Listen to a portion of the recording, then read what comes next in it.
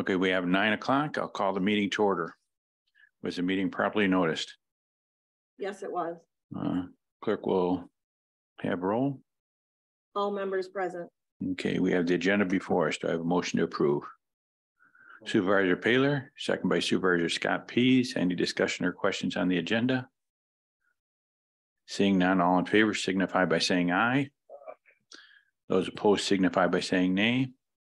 The agenda is approved. We have the minutes from April 10th. Motion to approve by Supervisor Gabarski, second by Supervisor Rick Pease. Any discussion or questions on the minutes? Seeing none, all in favor signify by saying aye. Those opposed signify by saying nay. Minutes are approved from April 10th. We'll allow public participation as we move through. Correspondence? None. Okay, no correspondence. Start with the treasurer's report then. Good morning. Does anybody have any questions? Everything's been pretty status quo.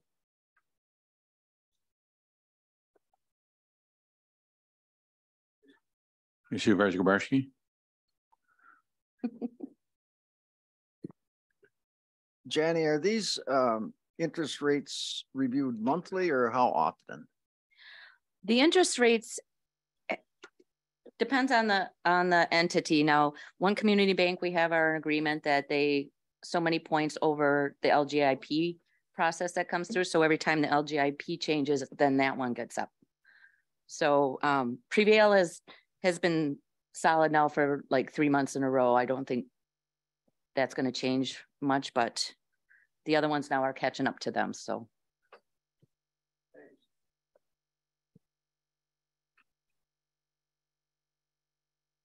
Any other questions? It gets off really easy this month, so. Okay. And we'll move on to the IT report. Good morning, everybody. Is there any questions on this month's report?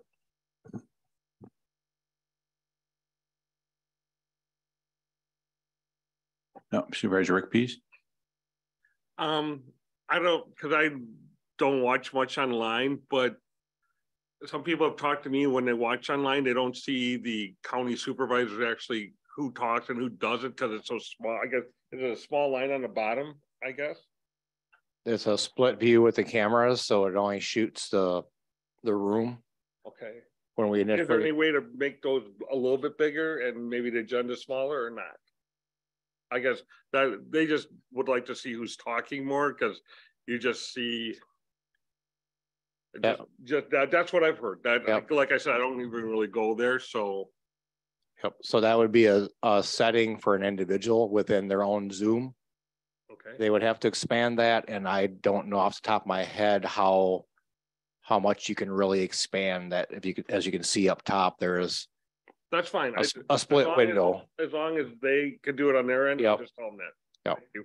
Welcome. And hopefully in the committees like now, I mean, they're announcing who it is when they speak, you know, or and maybe in the committee levels, it's not as much as what the county board is. So any other questions for IT director? Yeah, thank you. Thank you.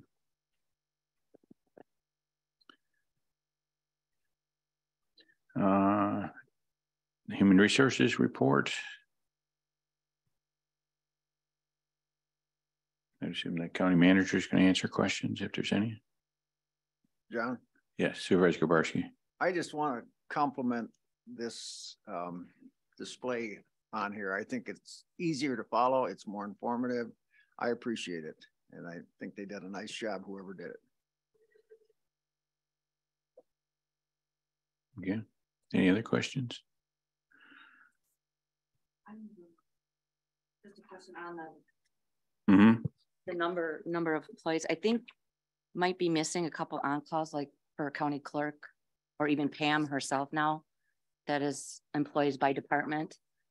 I don't see them on there. Are they supposed to be on there?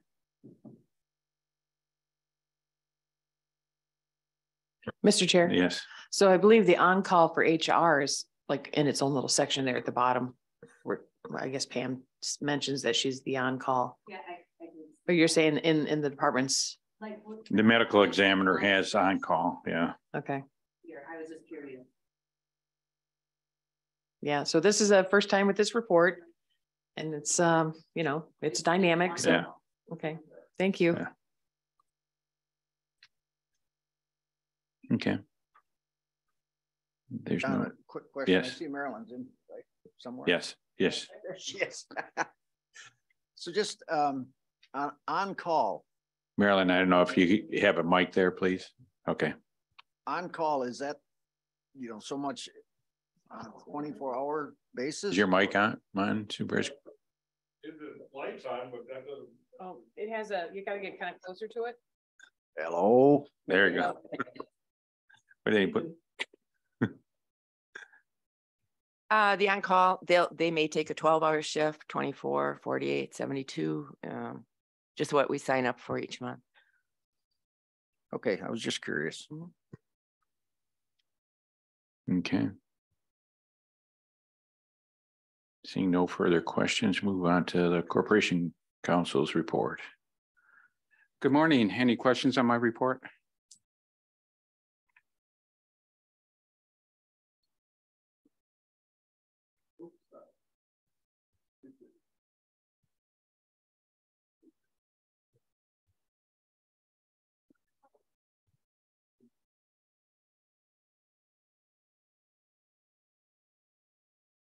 Did you have a question, Yeah, Supervisor Scott? the Rinky versus Adams County, could you fill us in what that's all about again? That is Leola Assessor's Plat number 1, lot 10. We own it. From the county's point of view, that is an easement area that allows 9 other people to use their cabins, basically it is. Reinke is one of the owners of the lot. He's claiming that that is a public road that the county is entitled to maintain. The county has never maintained it. And we're in the process of preparing for trial on that. I just filed my motions to dismiss several of them. I received his motion why he thinks they should receive summary judgment in their favor. I will be responding to that by the end of the month. And then I think it's like June 15th, both parties get to reply to those responses. And then sometime after June 5th, the judge will determine whether this matter can be resolved without a trial in one side's favor or the other. Thank you, doing a good job. That's the one we've been working on for like 2 years or more, right? Correct. Yeah, okay. That's why I needed to be reminded. Supervisor Paylor? Yes, just, we tried deeding that property over to all them people once. Is that being held up by this lawsuit? It is, and it's specifically as Reinke doesn't want to be involved in that.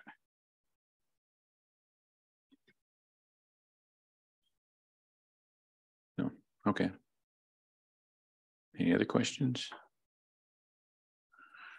Okay, seeing none, we'll move on then to the county clerk's report.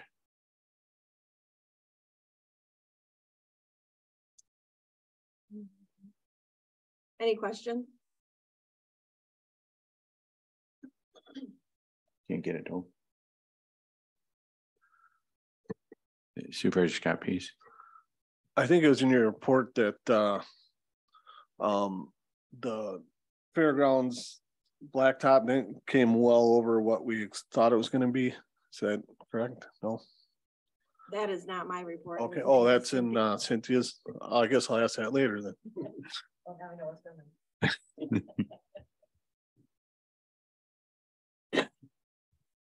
Okay. Nothing else. Move on then to the county manager's report. Thank you, Mr. Chair, and good morning. So I'm going to start out with the appreciations. Dustin Grant and his team were responsible for achieving a Class 7 community rating system, which benefits those residents who need flood insurance, and they will receive a 15% discount because of it. So congratulations to Dustin Grant and his team, and thank you for a job well done. Page 2, special thanks to Janet Leah and her team for another successful event in as it relates to Reality Days. So congratulations to Janet Leah and her team, and thank you for a job well done. Under capital projects, The roof project is still on the horizon. Fairgrounds, as was mentioned just a moment ago, is going to, the pavement replacement is expected to come in over budget, roughly 40,000, and the funds are available in the maintenance capital projects reserve. County Highway M update. We have County M to County G to the east. It's still on schedule for mid-August start. County Highway M to County G to the west, the tie-ins will be later in May. Under happenings, Corporation Counsel's office will be moving over to the courts. I kind of discussed that in a little bit more detail in my bulleted events during the month, if you want more information on that. The second bullet point, Janet Leah testified before the Joint Finance Committee on behalf of the funding increase Wisconsin's child support program. And I kind of go into detail about that. On page 3, on April 8th, there was a new event this year at the airport that was very successful. So much so that the EAA, which is the Experimental Aircraft Association, will be planning to do this on an annual basis. And you can see how well attended that event was. And then also the charitable association and what they're all about there, I kind of mentioned. Down below all the pictures, library also had a Easter event, Easter egg hunt on the community center lawn. Next, we have the sales students went to the Capitol. I mentioned that here. Next, the Adams County Kids Day took place this month on April 29th, 2023. Page 4, underneath all the pictures there. Again, I want to remind everyone we have a splash pad presentation. This is the county kind of assisting or doing a cooperative with the city of Adams. We're hoping to help with the funding of it. And that presentation is just a preliminary one to get an interest, right? If there's enough interest, then we take on some additional steps, but I will discuss those steps in detail at the city meeting. And that's scheduled for May 15th at 6 p.m. If we go on to page 5, about the middle of the page, I have a meeting with Kyle Patterson to discuss the medical examiner pay. The reason I touch on this is that it is on the agenda today and about increasing pays and assisting with the chief deputy positions there. Were there any questions on my report? Yeah, Supervisor Scott, please. When you use we're going back to the asphalt in the fairgrounds, was that bidded out? That came in 40,000 over budget, or is that just a company coming back and saying it's costing 40,000 more? And did the original money come out of ARPA funds? Mr. Chair? Yes. So I'm looking at Kyle because I believe it is not coming from ARPA funds. It's actually coming from the maintenance budget, but I'm gonna have Kyle touch on the bid process. Seems like there were two separate pieces here. Yep. So the project was bid out, well, I believe the maintenance director got a quote from one company. I instructed him to get another quote from another company, just so that way we do have multiple quotes there for the blacktop. The engineering, though, that was through Ayers. So what came in over the, yeah. Yeah, it was the quote for the pavement that came in over. Then we anticipated it's going to be over budget, right? It's going to be over what we had anticipated in the capital budget for how much it was going to cost, but because of the way that we do the capital budgets, we do have reserve funds available to. Okay, so the work isn't coming over what's quoted, it's just over what we budgeted. Yes. Okay. Yes. So that was the lower of the two bids, I take it. Mr. Chair. Yes. The maintenance director is working on getting another bid right now. Okay. So. Thank you. That's all I wanted to know. Okay. Supervisor Kubarski. Yeah, this on that same topic, this might be more for the chairman of the committee, jury.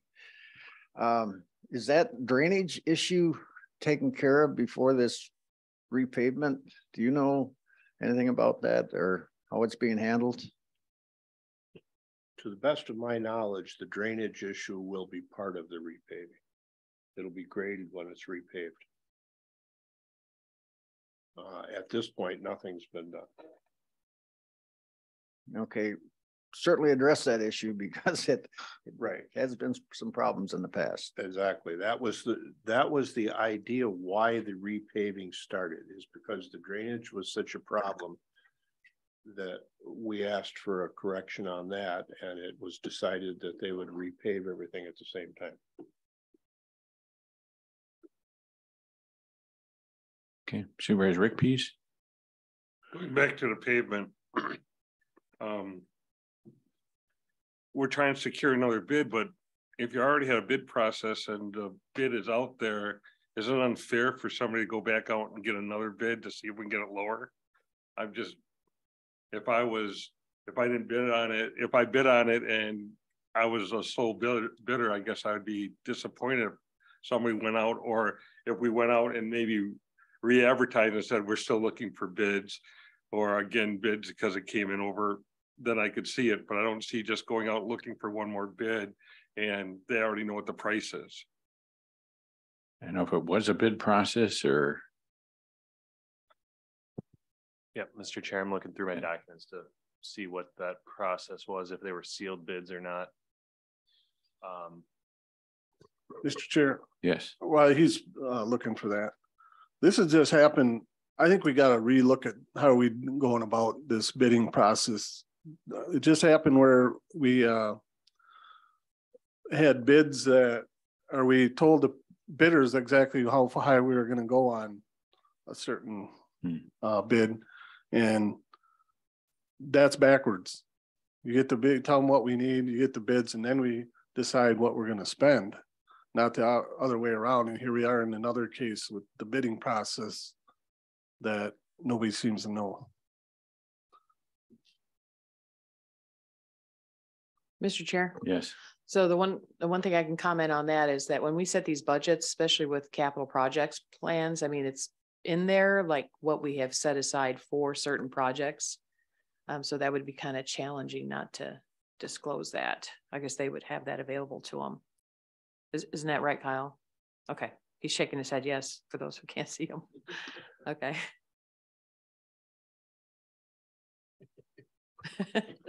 Yeah, that's the thing with being so transparent and having so much stuff in your budget for capital projects. Yeah.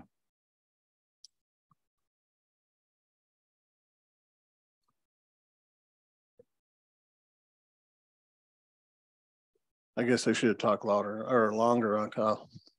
He's still looking. The thing is, if we go on to the next one, he's going to be talking about something else. So. John? Yes, Supervisor Persky. Just a comment on this bid process. I mean, it's so much different than it used to be. You had numerous people out there looking for jobs and so forth. And now we're lucky to get one or two bids on a lot of this stuff. And it makes it extremely difficult to get competitive bidding going on out there. So there's going to be some exceptions no matter what we do, I'm afraid. Yep, Mr. Chair. Yes. Yep, I'm sorry. I was getting my wires crossed here on all the projects. There's one for crack filling out at community center. And then there's another one for the engineering proposal by Ayers. And I believe that was the one that Bill was saying the estimates from Ayers was over what we had budgeted. So that one, I believe there is going to be bidding process on, but then the crack filling, because of the dollar amount that we got on the bid, we needed to get a second quote. Those were not sealed quotes. Those were just proposals. Okay. Yep. My apologies. Okay. Yes. And it was mentioned that nothing's happened out there so far, but actually Ayers has taken a look at and measured everything. And there's been a line that's been buried, so we don't have to dig up the new blacktop. So there actually has been some action out there, correct? I guess I can answer that question. Yes, the electric line has been buried. As far as I know, the next step would be the grading and paving. Okay. Any other questions on the county manager's report? If not, we'll move on to the project status report.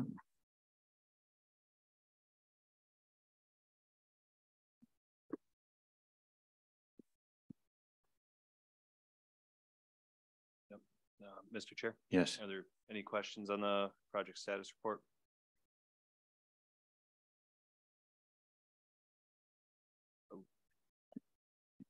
Lana, are you able to zoom out on that?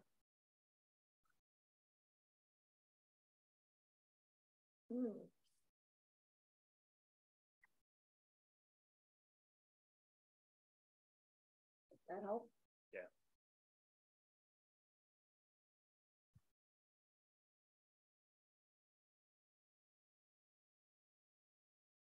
Any big highlights you'd want to point out that you know? Well, we did just finish up with the audit last month for April. Other than that, there wasn't really too many big projects going on.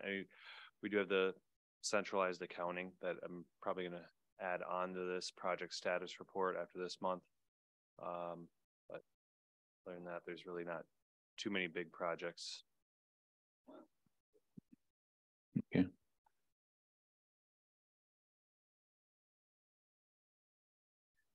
Supervisor Kowarski?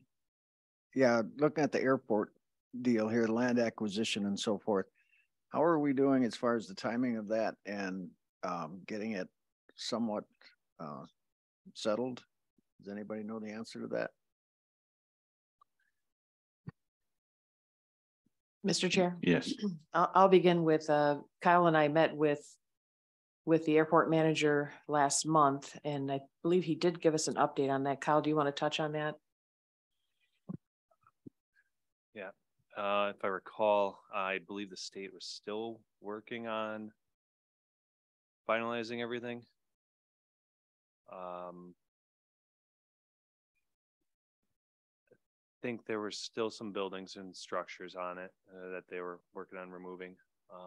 Is that what happened, Cynthia? I'm sorry. Has the land been acquired? Is that part done?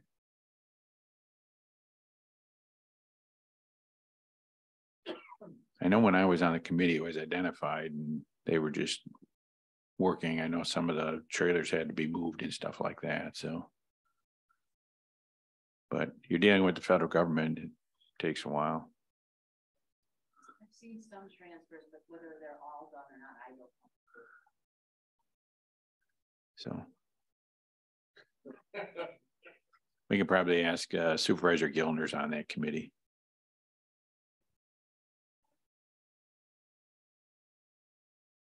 Any other questions on projects? Okay, seeing none, we'll move on to the ARPA work group report.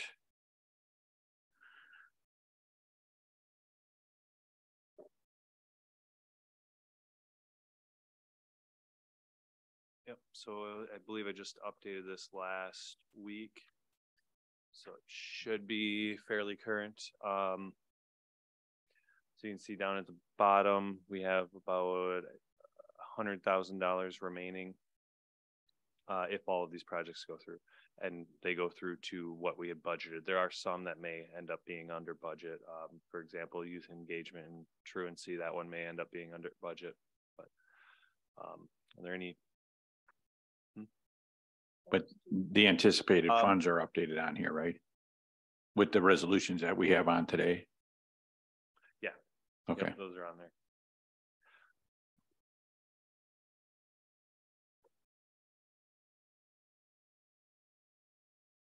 Okay, seeing no questions, we'll move on to quarterly financial report.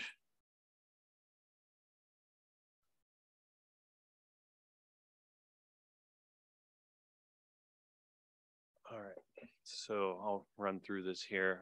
So this first tab is going to be the revenues, and you're going to see what the account description is up at the top. The budgeted amount is the next column, fiscal year to date activity, how much we're under or over budget.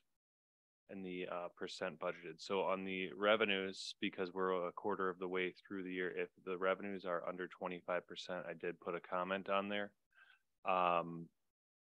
If it was a minimal dollar amount or minimal percentage amount, I just didn't leave a comment on those. But you can see if you scroll all the way to the bottom, Lana, sorry.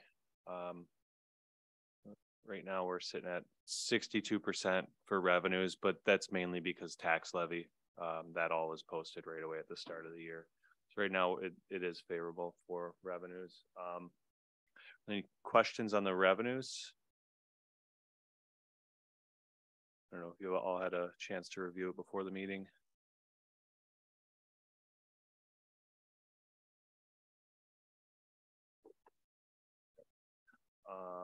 Then the second tab, that one's expenses. It's kind of organized the same way with all the headers on there.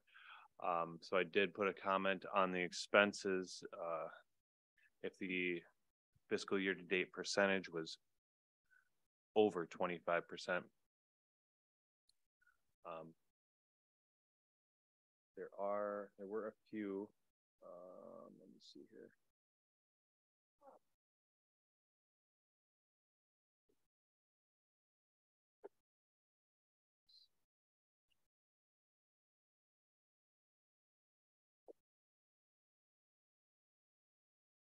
There was just the one that I kind of had a notice on with the indigent counseling and the clerk of courts. That one's just kind of trending higher. We've gone off the last 5 years average for when we made that budget. That was about the only one. Were there any questions on the expenses? Yep. Yeah, Supervisor McPeace. We heard in our committee in Health and Human Services that we've spent quite a large share of money on our inpatient treatments, but I don't see that on here. Is that something that would be highlighted here or no? Mr. Chair? Yes. Yeah, this is just the general fund revenues and expenditures. So Health and Human Services, they have their own at their committee.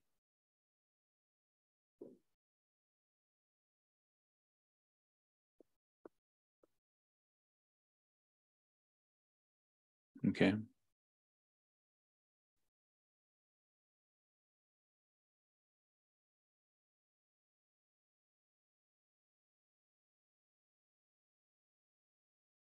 We're not going to cover a solid waste one, or?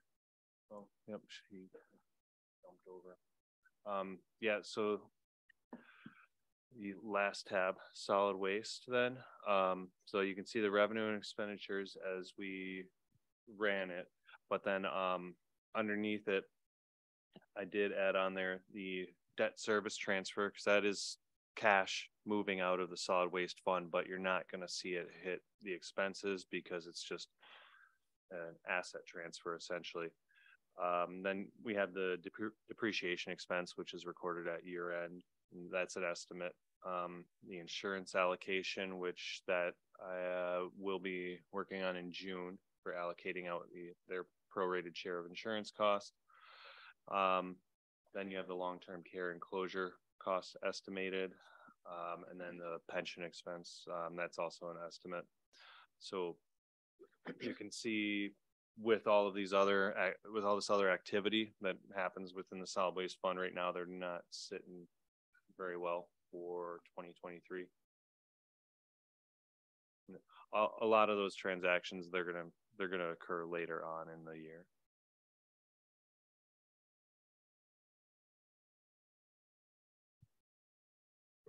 Supervisor Scott Pease.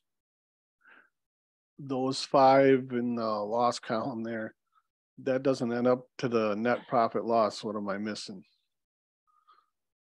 Would be the revenue plus less the expenses okay. and those other 5, right? Is that correct? Yeah, that's kind of what I'm trying to illustrate. That although a lot of times solid waste may look good when you just run revenues and expenses, these items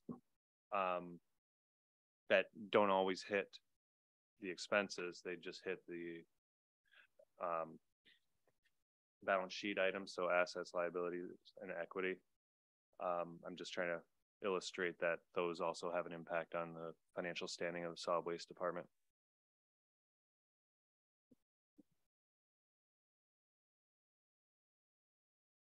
Okay.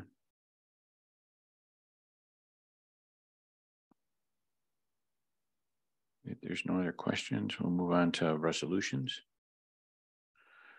So 14A, resolution to amend 2023 Adams County budget for the County Veteran Service Office.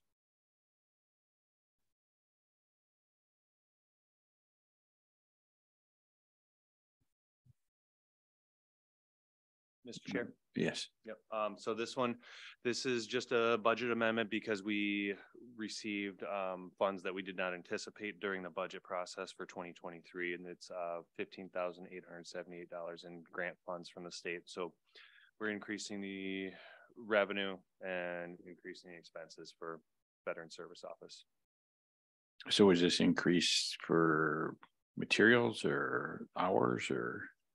There is a MOU that the state provided us, and essentially it's got to be to promote the County Veteran Service Office and get more awareness so that way we can serve more people. Okay.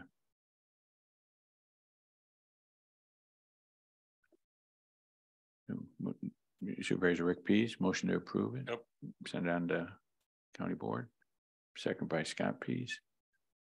Discussion or questions on the resolution? Okay, seeing none, all in favor signify by saying aye. Aye. Those opposed signify by saying nay. Okay, motion is approved. That resolution will be sent on to County Board. So resolution to amend 2023 Adams County budget, finance, human resources, and water conservation. Kyle, you're going to cover this? Mr. Chair. Yep. So this is going to be moving some dollars around from human resources and from land and water. It's going to move dollars over to the county manager / administrative coordinator department budget to be able to have 2 added positions. And that's going to be a later resolution. And what we're hoping to accomplish here is starting transition to centralized accounting. There's been some vacancies within the county in financial related roles, and we're going to try to centralize everything.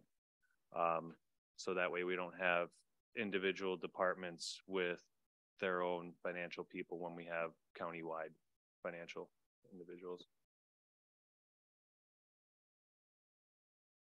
Okay. Supervisor Gawarski, motion to approve and send on down to County Board. Second by Supervisor Paylor. So discussion or questions? Supervisor Scott Pease, then Supervisor Rick Pease, looks like you. So go ahead, Scott. So this essentially, the 2 people we lost in human resources is we're gonna just hire 2 people and make them centrally located. Mr. Chair. Yes.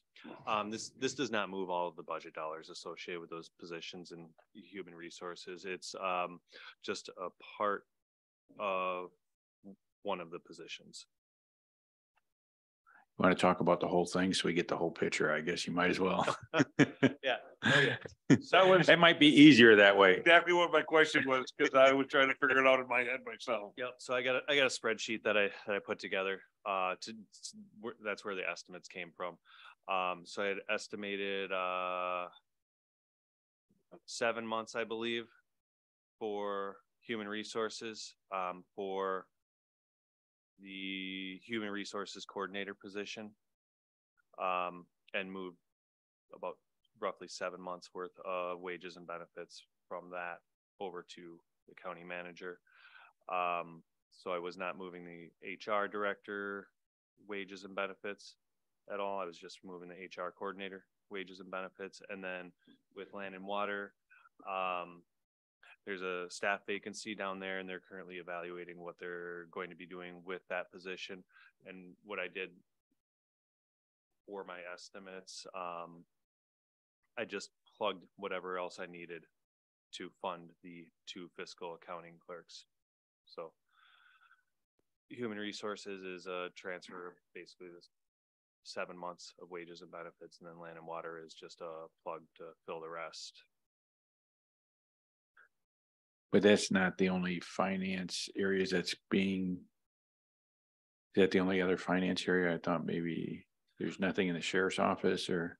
Mr. Chair, yeah, they're, so sheriff's office is currently evaluating what they're gonna be doing with that fiscal manager position. They haven't made a decision yet. So Okay. we didn't want to Include that, yeah, include okay. that in here, yeah. Yes, Supervisor Rick, please. I keep hearing centralized county financial management, correct? So is the goal eventually to move?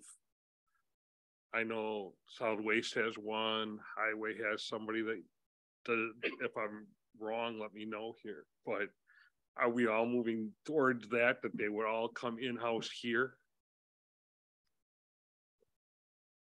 Mr. Chair? Yes. The enterprise funds are a little bit different. So solid waste and highway, they may end up staying, I guess, we're looking at opportunities when they present themselves. So with the vacancy at the sheriff's department, that was an opportunity to be like, okay, we'll take on some of that stuff. We've been working with the sheriff's department, and I've been helping out with some of the grants and other miscellaneous stuff that position did, as well as other staff in my department are also helping out as well. So we're kind of looking at them as they present themselves. HHS, that's a possibility that they may move over to centralized accounting and not be like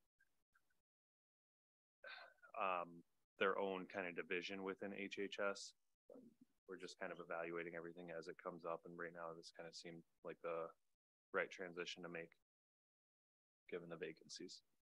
Mr. Chair, Yes. what I'll add with centralized accounting, it's not simply just accounts receivable. That means receiving cash in, invoicing going out.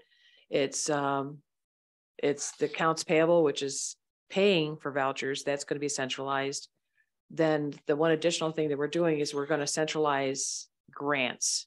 So we're going to have a grant specialist, somebody who's going to help multiple departments, but be a grant specialist. So quarterly reportings are met, expectations of grants, parameters of grants, all that stuff is met by a specialist. But that specialist is also going to be charged with our capital assets, acquisition and disposals. So it's a pretty big, it should take some burden off departments that way. But again, we're trying to do this through attrition. We're not trying to implement change, to kind of shock the system, but we're just trying to kind of evaluate things as it presents itself to us. Supervisor Scott, please. Have you looked at where you're gonna house this?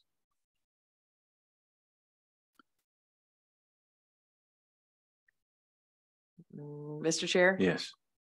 I think we could talk about this, right? So a building project.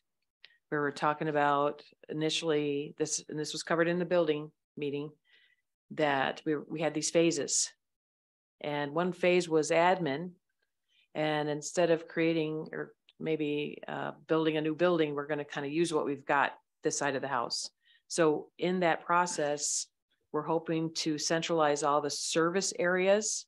When I say centralize, I'm talking about a customer can walk in on the main floor through some main doors and be right there in a service area and have all these windows right there on the same level with not very far from each other. So it's basically what you see now, but we're going to kind of move offices around. And that is something that's going to be decided as a group to include employees and department heads. Everybody that's involved is going to have some say as to what their feeling is about this layout.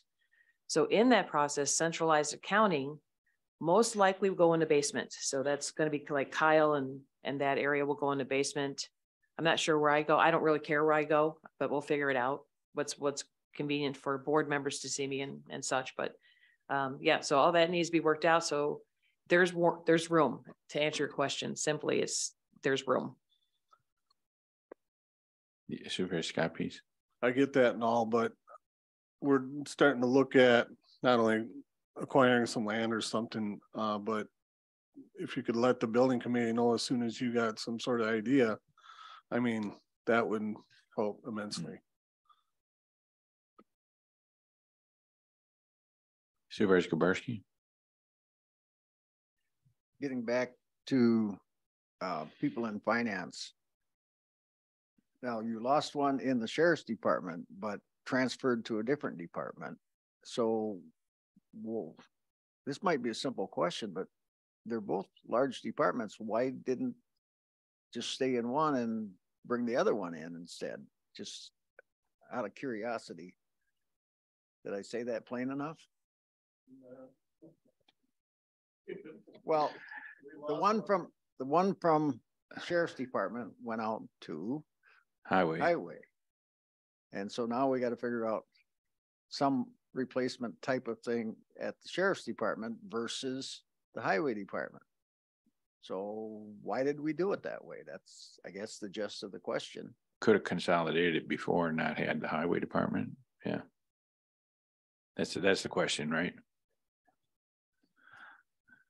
Mr. Chair. Yes. Yeah, Cynthia and I did, and we had some brief discussions about it when that position became vacant at Highway Department. But they also operate two different funds. They have an enterprise fund and they also have their special revenue fund. And I believe, Cynthia, did you mention anything to Pat when that came up at all? Yeah. Mr. Chair? Yes. So highway currently has two persons. One is a fiscal manager, and then we have what is that? Fiscal accounting clerk. So those two were kind of targeted. We were kind of looking at it. But I did have a discussion with Pat, and he is adamant that those positions kind of need to stay there because they do much more than maybe what those of us think that they do. Like we think, oh, well, we can just do centralized accounting, but I believe that they have a lot more functions involved that taking that position away would create stress on that department. So that's why that stayed that way. And those the same discussions are happening with the sheriff's office right now. Supervisor Kubarski? Apparently these might be growing pains that you're going to have to deal with at some time. Certainly if you're got different types of accounting and so forth, and now you're going to bring it into central accounting, these bridges have to be crossed somewhere, sometime.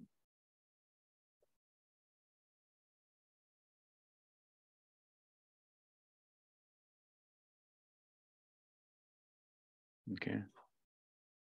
Just a point to ponder. Yeah. Just not a question.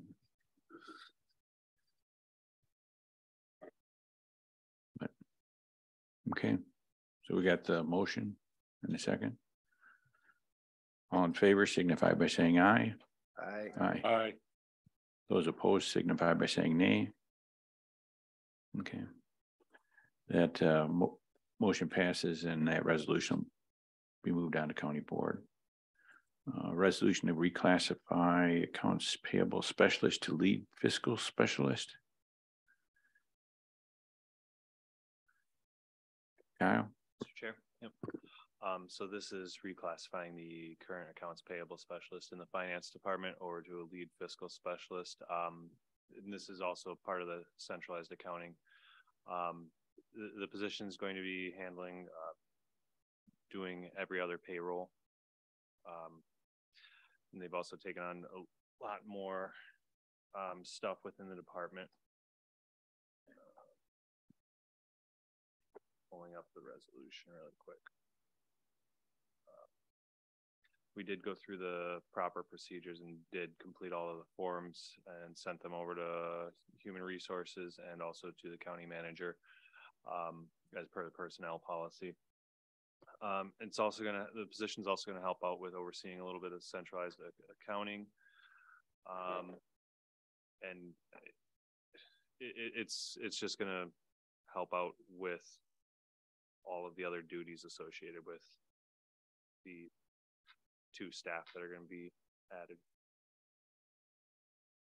Mr. Chair, Yes. something I'd like to add is that, so Kyle mentioned that this position is going to take 50% of the payroll. What does that mean? It means there's going to be like odd even. So currently right now, Carol Wood is our payroll. Carol Wood has assumed some roles it's from some tasks from HR, right? She's going to be doing workers' comp and I said IMRF, but she's taken on some additional roles, which would in the future might classify that position to be a HR manager in the future. So with that, 50% of the payroll now needed to go to someone else to kind of have this cross training. So if one person's not there, we do have someone fully trained and capable of doing payroll full time, if that's the need. So odd even, like we have 2 payrolls a month. So odd even, we'd have maybe Carol do 1 payroll and then Stephanie Brem or this position, whoever's in it, is going to be doing the other half of the payroll. Not half, but the whole payroll, 1 part of the month. And then she's got, he or she's got oversight too. That's being added to the position. How was it positioned at grade 11, I guess how was that determined? I know before we'd normally send it off, but. Mr. Chair. Yes. There are 2 lead fiscal specialists within the county that are on the wage schedule. Okay. There's a lead fiscal specialist at HHS and at solid waste. Okay. Supervisor Kubarski, then Supervisor Rick Pease. Maybe I should let Rick go first. Okay, Supervisor Rick Pease and Supervisor Kubarski. So my question has to do with, we're upping the pay grade, I would assume. So where were we? I'm questioning why in mid-year these have to be increased. I don't know. I'm just wondering. Yeah, Rick's going to follow. Yes. Yes. Supervisor Rick Let me Pease. add my spin to it. You're going down my track. With these increases to these pay, where is the benefit for the county? Are we saving money somewhere else to accomplish what you guys want to do here? That's the real question to me. If we're moving these positions around, some people are taking HR. I'm assuming we're eliminating positions somewhere to pay for all this. So I'm assuming we are saving some money, but right now I don't see where we are. Mr. Chair. Yes. So one position that we're potentially saving is the HR director. And that is a large dollar amount. So there is a saving. So all this change that's happening, we're still coming out way ahead. I do have some future consideration. It's not on the agenda for land and water. So I do need to kind of be careful of our funds because there might be a need in that area for something to happen there. But I'm doing some analysis right now with land and water. So right now we have a savings and that's what we'll communicate to you. There is a savings. Mr. Chair. Yes. It's going from pay grade 13 to 11. Pay grade 13. They're going from 13 to 11. Yeah. I guess for me, that's the lead, is the savings part of this more than you're the county manager and you should lead your team in the direction you want it to, but there also has to be a benefit for us to do it. And that's what I was looking for. Where are we saving money so we can increase somebody's pay because they're taking on more responsibility? Mr. Chair. Yes. So it's twofold. One, there's a cost savings. Then the other is taking stress off a department. And that's where the grants are going to come in. The grant reporting, having a specialist in here doing that, it's going to lessen the load on a department, and land and water is one of them. I mean, talking about the grants, I guess, compliance with grants, and I know that's a bigger thing as we talk about audit. And,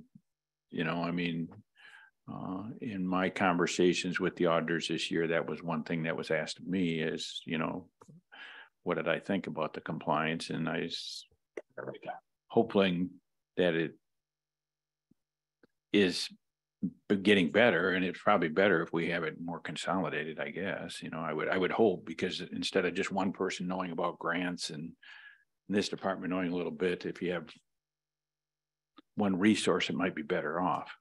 So, but Supervisor Kubarski, you had a comment? I just wanted to make a quick comment on the cross trading. I think that is highly desirable, and I think it should be done as much as we can do it. So, you know, someone has to go somewhere and we're not held hostage. We don't want to go down that type of path. So I think it's the right direction. Treasurer? And this is not to negate the person that whatever, because we've always been told to look at the job. What led you to do a reclass versus a new position with the change of description? I know other people have asked that. That's when I said I would ask that. So. Mr. Chair, Yes. I believe the position as it stands now is considered accounts payable. That's too restrictive. So that's why we're doing the accounting clerk, so that we can give more functions. It kind of opens it up for us. I was going to say something else about the grants. Oh yes.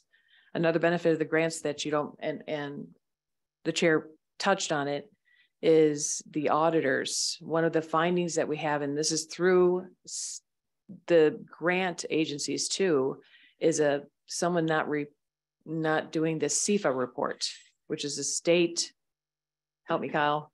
State and federal aids. Yeah, so this is all grants, and the CFA report is not done by our staff, which is a finding. Because we're supposed to be the experts and we're supposed to be doing the data, we're relying on our auditors to do it. So having this position in the future is going to get that finding taken care of.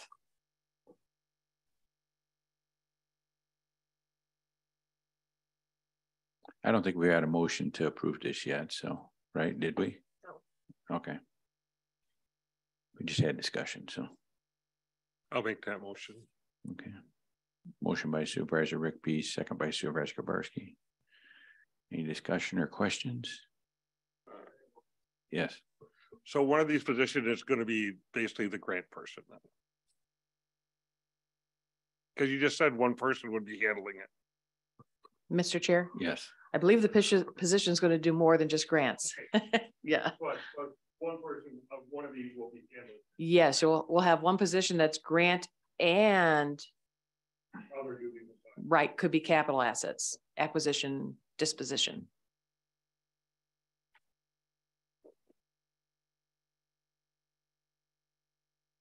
Okay. Any other questions? Seeing none, all in favor signify by saying aye. Aye. Aye. Those opposed signify by saying nay. Okay, that motion is approved, and that will move on to county board. So next, resolution to add 2 fiscal accounting clerks. Finance director is going to cover this again. You're the owner of all these things. I assume you're covering these, Yep. But I don't know, maybe. I think we've had a lot of discussion on it. I guess I'll take questions. If there's any, we kind of covered quite a bit of this through the budget amendment resolution and all the other conversation. Okay. Supervisor Kubarski looks confused. Yes, I guess no. Okay, so Mr. Chair, this resolution is adding fiscal accounting clerks that are going to be in the finance department. We already had the budget amendment that was done for these positions. And like Cynthia was saying earlier, it's going to be a lot of grants, contracts, capital assets. And then there's also some other stuff that departments are doing, like, for example, maintenance. Bill takes care of all of his invoices that come in. We're going to help out with some of that stuff.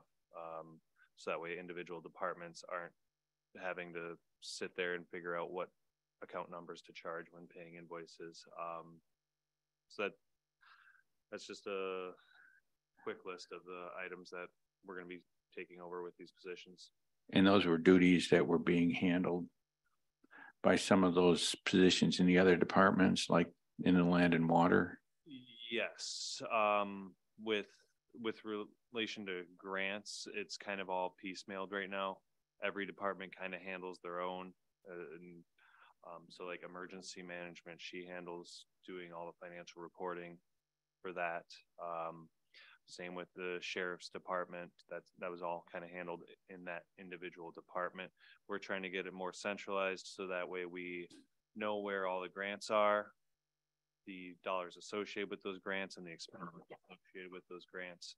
So that way we can have better reporting and hopefully in the future eliminate the audit finding. And Mr. Chair, something that Kyle, sorry, I didn't ask. Yeah, Mr. Chair. go ahead.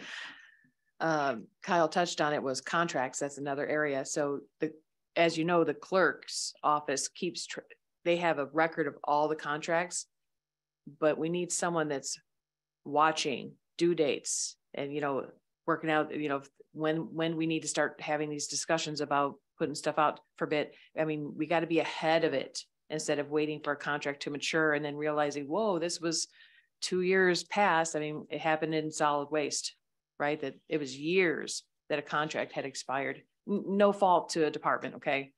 There's a lot going on and it's a lot to be putting on department heads to keep track of that. So again, we're just trying to centralize everything and it's going to make it more efficient across the board. Supervisor Rick, please. Actually, I'm gonna be really in favor of this. As worked in a government accounting office before. We used to always have to worry about discounts that vendors give us at if you pay within 20 days, you get 5%. And if we didn't meet those deadlines, it actually came out of our budget instead. So people stayed on it. And I can see where these people would catch those type of situations. It also gives us another layer of making sure we're paying the right person because we're having somebody outside of the department looking at that. And then the department head signing off saying that that's the payment, that's the invoice, that's what I ordered. So I think there's a twofold something for the county actually by doing it this way. So that's why I'm in favor of this. Supervisor Kubarski. All right. First of all, how did we land on 2 versus 1 or none? So that's part of it. Also, does the pay grade come into this also? I mean, if we're creating a position, then I guess we need to know what we're going to pay them too, don't we? Mr. Chair. Yes. It's pay grade 13. It's the last whereas, I believe. We have a couple already in other departments. Pay grade 13. Mr. Chair. And okay, go ahead. I also want to touch on the other part of that question was why 2?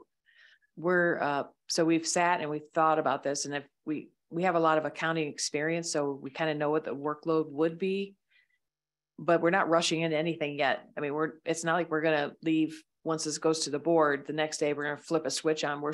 We still have to kind of lay things out because we have a lead fiscal specialist and we need to know how much of the work is going to the lead fiscal specialist overall.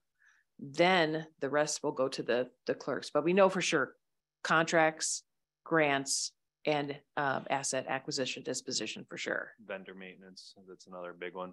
Oh yeah, we have to do background checks on new vendors. I mean, there's a lot of things that, there's a lot put on plates right now that I believe we can become more efficient and have stronger internal controls with all of this implementation, but it's going to take time. We're not rushing into it. We got to really think about what this means.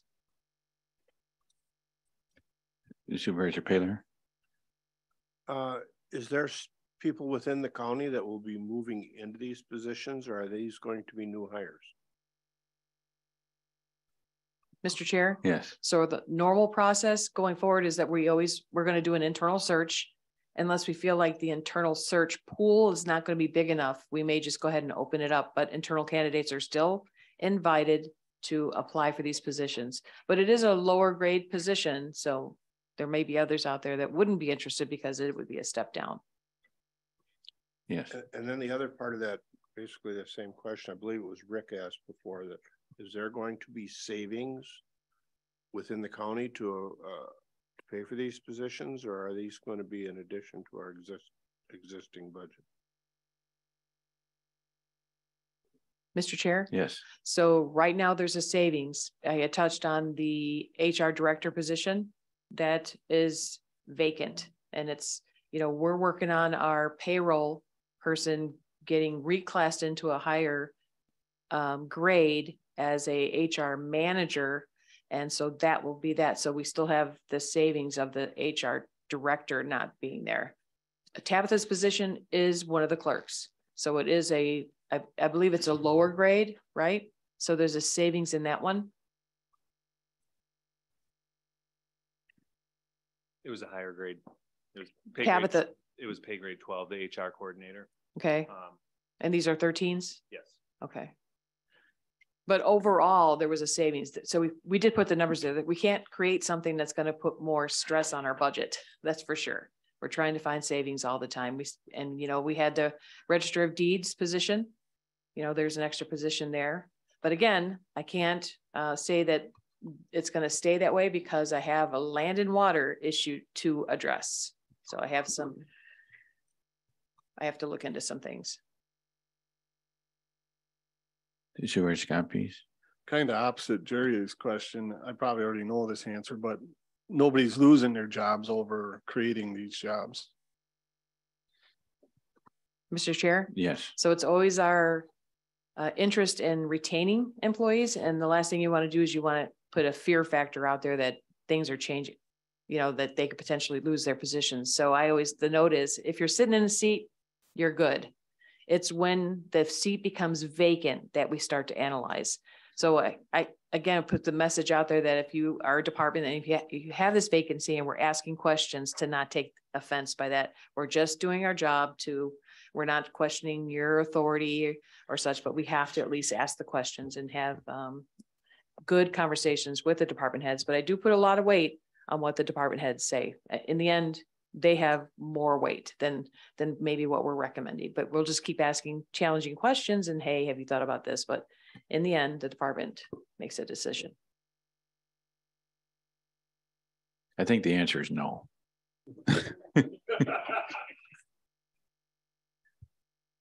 Right? Maybe. Right, because we have the HR position that's vacant and the land and water position that's vacant right now. So I don't think no position is being I eliminated. just needed that explanation. Yeah. Thank you.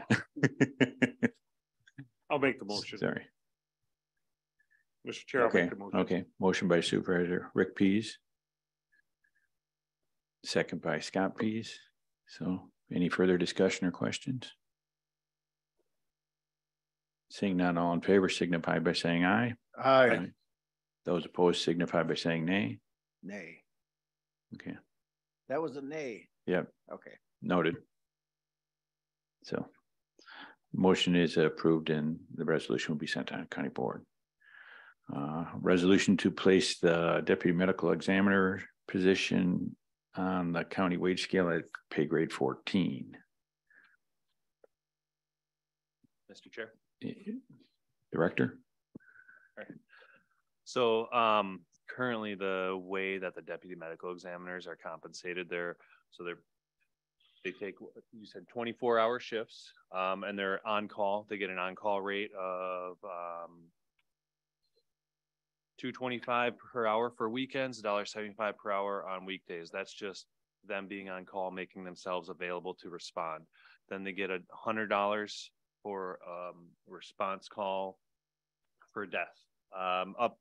I'm going to turn it over to Marilyn to kind of elaborate, because it's Okay. really goofy how their pay structure is, and we're just trying to simplify the process and then compensate them for what they do on it, and switching it over to an hourly basis. So Back in 2013, when I became the medical examiner, I was told to just come up with what would be a feasible or fair amount for each call. At that time, we were not part of the wage study, so we were not put on even I was not on the wage study. So I came up with what I thought was a fair amount, figuring in all the paperwork and the call itself. But of course, every call is different. So it was just a general amount. And so, for example, a response call where we had to go out to a home I put $100 on there. That is probably 4 hours at the home itself, and then another, couple hours with paperwork and doing your reports, doing the death certificate, doing the cremation permit. I came up with what I thought was fair for each type of call. So for a response call, that was the most time consuming. That's the one that was the most. Hospice calls, I came up with $50 for. Referrals from other hospitals, I came up with $35. Doing a death notification for another county was $25. So I just came up with trying to figure out what was fair. And I still think it's fair overall, except that you just never know what you're going to get. I mean, I've been on response calls that I've worked on for 18 hours. So certainly $100 isn't right for that, but I always thought it evened out. The problem now is those calls are getting more difficult. Oftentimes there's no next of kin.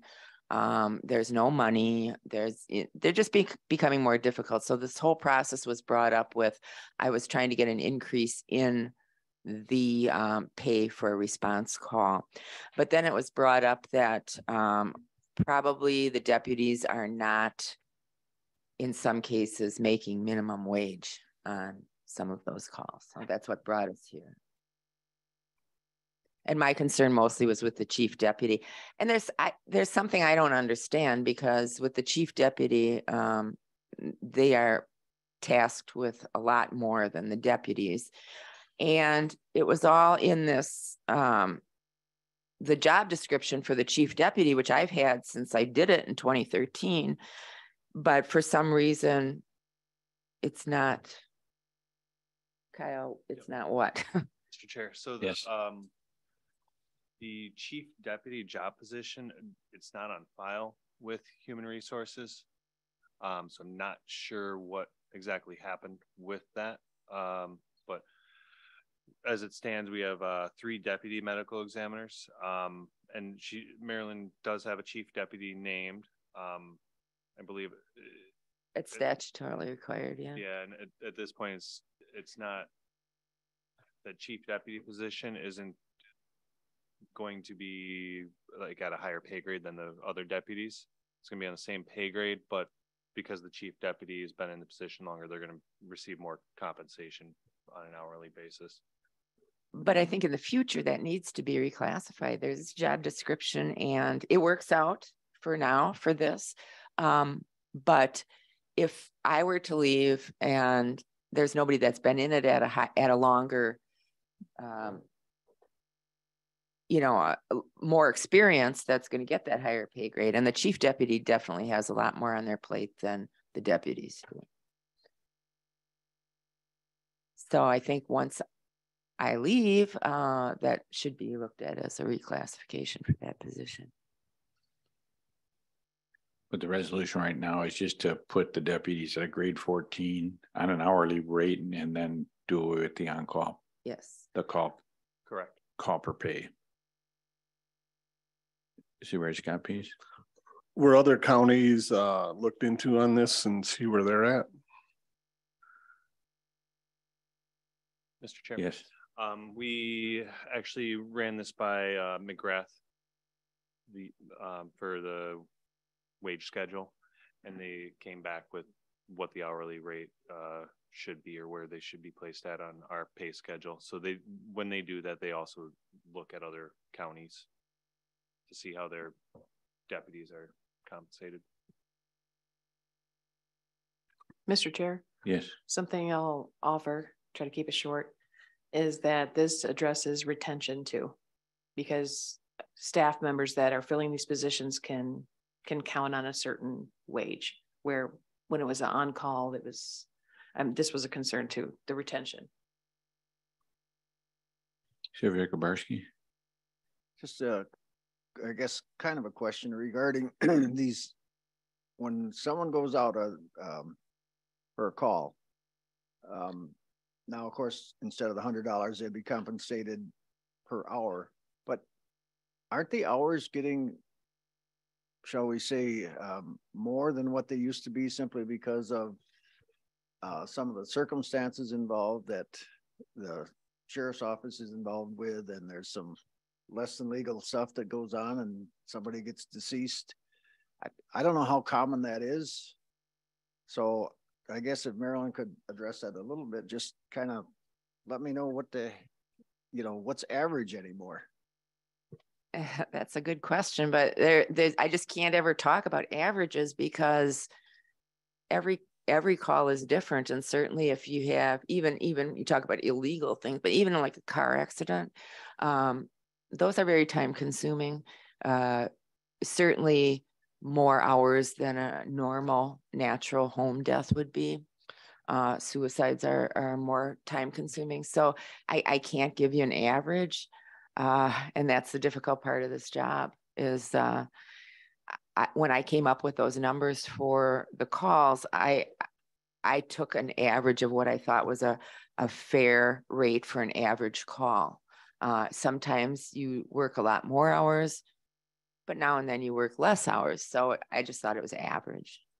I don't know if that answers your question. I just want to explain what average is. Average is the worst of the best and the best of the worst. Oh, Bob. How long? Never mind. Supervisor Rick Pease. Saying I brought this up a couple of months ago in our committee. I think that this goes the correct step. However, I would love to see something come back even before Marilyn would ever retire to fix the deputy pay.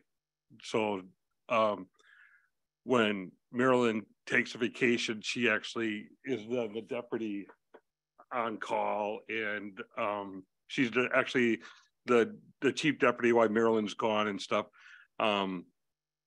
I know the chief deputy, she is learning, they're cross-training her right now. So I think that should be looked at and actually put into effect before anybody would ever leave. That's just where I'm at with that. I think this is a step forward. I just don't know if we've taken all the steps we need.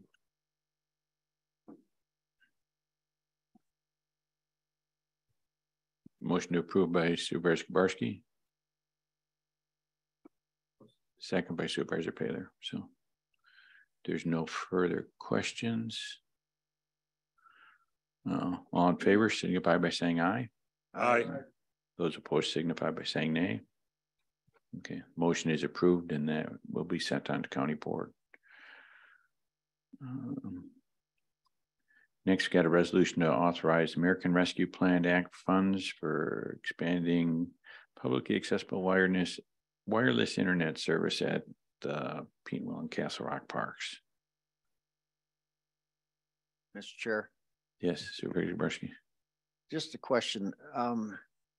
There is a tower on my farm, and if we're talking wireless, I guess my question would be, should I be involved with this, or should I recuse myself, or just abstain, or do you have any thoughts on that?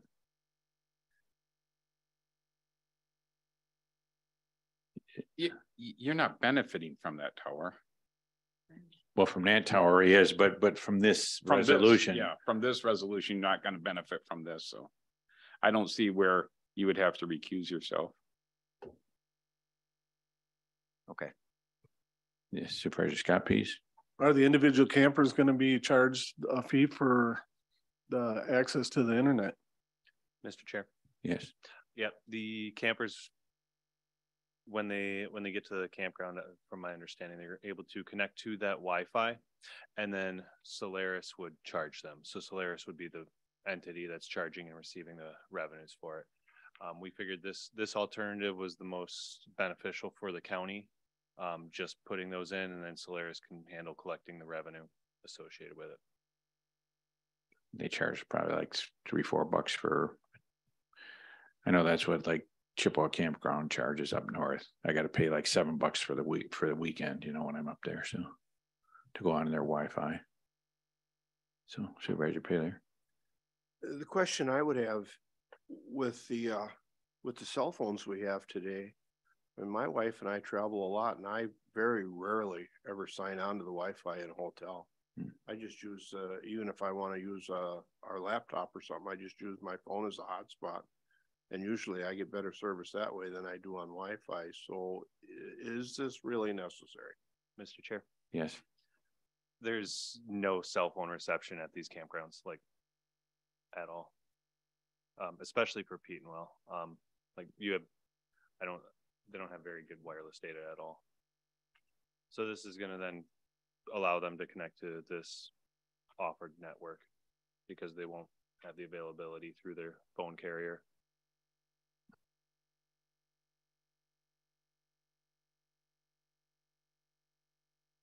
Okay, that answers your question. Brad. I know up at Chippewa Campground, I don't get cell phone reception, so I mean, that's why I pay for their internet, because I can't go through my hotspot then, so. Yeah, I mean, my cell phone coverage isn't very good, and I got a tower not even 3 miles away. I don't know why I can't, you know. Not the right tower, I guess, so. What's that? No, it's not Bob's tower. I don't live that close to Bob.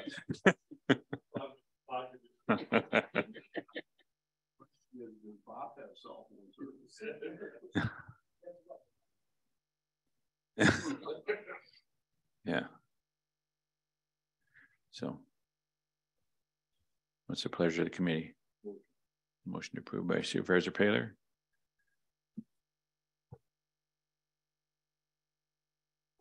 Second by Supervisor Rick Pease. So. Any further discussion? Seeing none, all in favor signify by saying aye. Aye. Those opposed signify by saying nay. Nay. Noted. John, I would like to be listed as abstaining. Okay. Yeah, then, so. The motion approves and the resolution will move on to county board. Resolution to authorize. There's a budget amendment thing there. On my printout here, see that?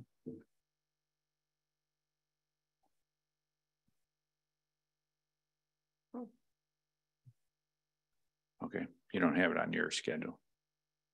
So I got this big budget amendment thing right there, see that?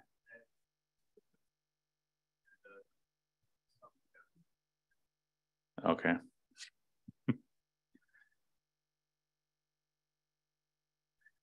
Okay, next is a resolution authorized using American Rescue Plan Act funds for town voting machines.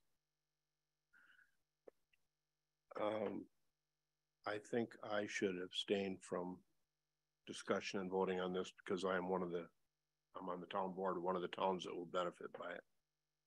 But we voted on other ones before, and I know my town's received the voting machine, so. But are you on the town board? No, I'm not, but. I sit on the town board for town of Springville, and we have asked for one of these voting machines. Yeah, I had actually looked into this. You're not personally benefiting from this, so you can stay on. Okay. It wouldn't be a conflict. Okay. But thanks for asking. Yeah. Okay.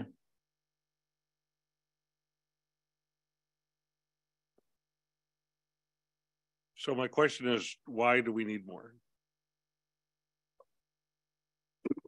Mr. Chair, Yes. the municipalities requested if they could order more. And so since there is a cost in regards to having the voting machines through the municipalities, I requested it through ARPA. And you can see like how many voters they have, how many machines they have. And like, for instance, Springville, they have 4 voting machines. And if they had a couple more, it would be helpful, especially when the voter turnout is so high now. And like the last election, we had 3 state, and they were a lot of reading, and the people sat there and read them. So it took longer to vote. And then we had a lot of write-ins. So we're learning as we go. And that's what helped us to realize that we might need a few more. Supervisor Scott Pease. Here's where I have problems with it. Leave it right there. Town of Springville, 837, Town of Quincy, 851. They have the same amount of voting machines and Springville needs 2 more and they got less voters. Mr. Chair, Yes. the town of Quincy, their town hall isn't big enough to handle any more voting machines, according to the clerk. I've never been out there for the voting, but your town hall is smaller. So she couldn't set them up. Okay, I voted out there. I've never been in there where I had to stand in line to vote. For Quincy, yeah, she didn't request any. Yes, Supervisor Pinner. We did have some lines in Springville, nothing major, with 4 machines. Our clerk put down for 2 more. We actually at the board level only suggested 1 more. There was a miscommunication. Okay.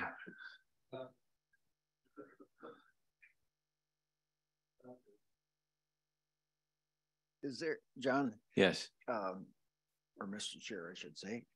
So is there an expense after after they acquire them? Could you go into that, Lyanna, on what kind of maintenance expenses and so forth are required?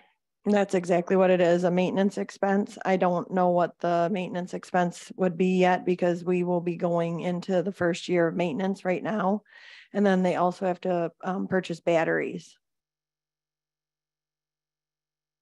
Supervisor Scott Pease. So does the county incur that or the township? The municipalities, that's why we requested that we would purchase these for them because the towns also have a cost. So there's no additional cost to us in purchasing the machines. Just the purchase price. Okay.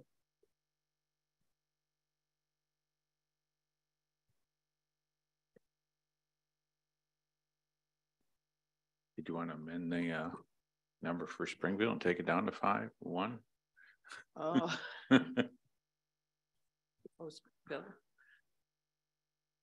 I mean, even if we vote on it and it's 2, I mean, you can always change it to 1 if you go back to the town board and, you know, maybe you didn't get the right number. Maybe it was, you know, so. Mr. Chair. Yes, Supervisor Kowarski. I would move that we approve this and send it on to the county board. Okay. Okay, Supervisor Rick Pease for the second, so. Motion's on the floor. Any other discussion? Seeing none, all in favor signify by saying aye. Aye. Those opposed signify by saying nay. Okay. Motion is approved and the resolution will move in the county board. Next meeting date. I don't have it here though. I should have brought my other computer. You can name it this Next meeting date is tomorrow. My next meeting date, well, we got it. Well, that's not, we're just in association with that one.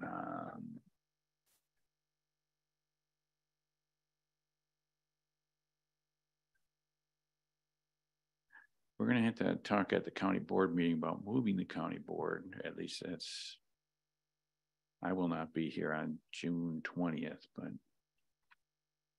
somebody else wasn't gonna be here neither, right?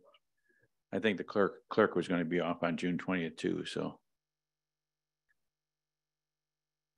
So we'd want to move that, but the week of the 5th, the 9th, June 9th, but if we're gonna move the county board meeting up to the 13th or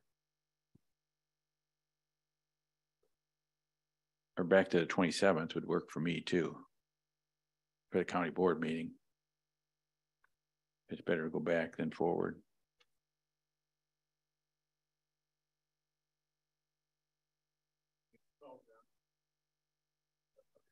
The 9th, June 9th.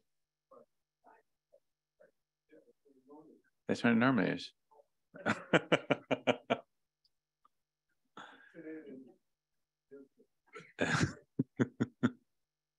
Can't be the week before that. I won't be here. So, okay. So June 9th. Seeing nothing else, yes. Starting in June, or July and August, when we set these meetings, let's try to keep them there. Because I'm going to be going in for radiation treatment. So Okay. my treatments. You know, The dates. As long as I can tell them, you know, when in advance. Yeah. Meetings that these are my treatments for now. Okay. What does the 27th look like for county board for us? The 9th and the 27th? They're all fine. Okay. We don't move them all of a sudden a week in advance and say, hey, we're moving these. Okay. We'll make sure you let us know too, when the clerk calls it, say no, so you say, you know, so, okay. Say no. Yeah, just say no. Okay. Okay. Okay. I'll declare the meeting adjourned then. Thank you. We do have things to sign too.